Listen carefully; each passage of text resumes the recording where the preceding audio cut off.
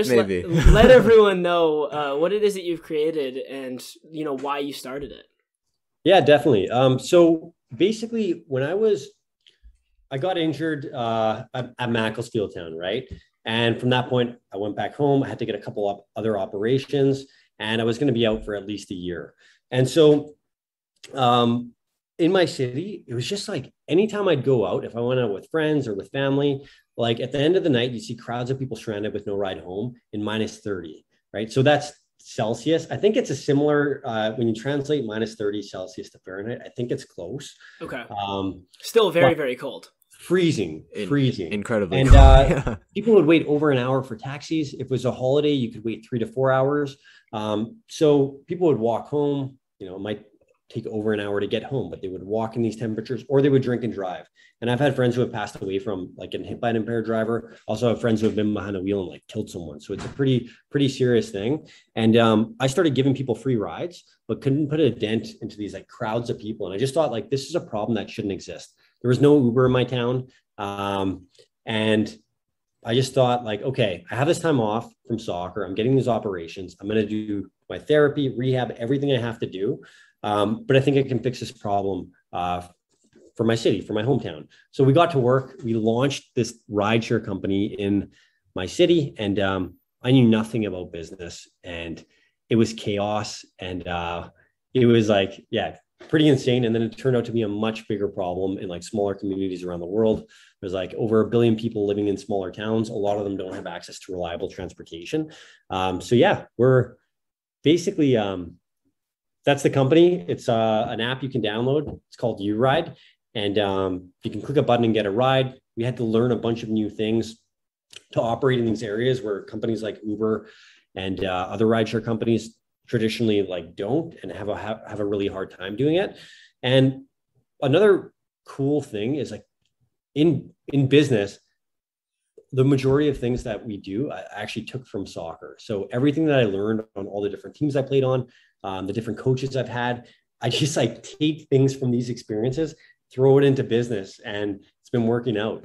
And I think another thing too is like, yeah, the lessons soccer teaches you as well, just the drive, overcoming obstacles, dealing with like 1,000 different problems along the way, which most players that have played professional at somewhere, like you're going to deal with a crazy number of obstacles. So I think that drive and that like tenacity can be applied in other things after your career. And maybe that's coaching. Maybe it's other things in the soccer world, like you said. Maybe there's other things that you're passionate about that you can kind of use that to go into. Another thing I noticed too, that just for people listening to this, when I got to Europe, one thing that I was a little bit surprised about was like a lot of players, you'll train, you'll do your stuff with the team, and then like players will like play video games for a lot of the day, or, go have dinners and just hang out, which nothing wrong with it. I guess you're recovering, but there's a lot of time that gets wasted. So if you're doing everything that you can, training on your own, doing whatever you need to, like, like identifying your weaknesses and constantly trying to improve them and improving your strengths.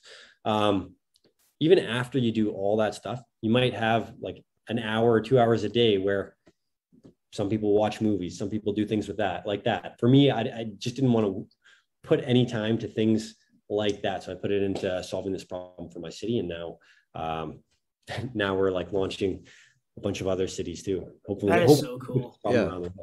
Yeah. I mean, we could already see that the dedication you had throughout your soccer career obviously would translate into your business career, and even your planning ahead and your planning of these workout plans for the future and for months ahead.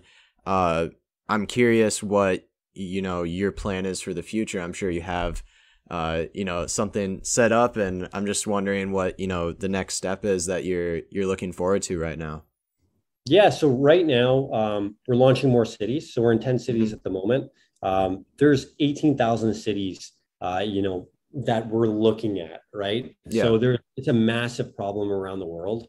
So yeah, for us this year, our goal was to be the best in the world at launching these markets that we're going after. So yeah, we're making a ton of progress on that. We're learning a bunch of things, and like as a company, and yeah, we'll just keep launching cities. And after we become great at launching these markets, there's going to be another problem, another area that we really, really need to improve throughout the company. And we'll shift the whole company's focus to that. So similar to like, it actually is really similar to sort of the path that we took I took with soccer, right? Mapping out all your weaknesses, mapping out what you need to improve, what your strengths are, and then just going and executing and getting it done. And then doing it again and again and again. Yep. Most definitely.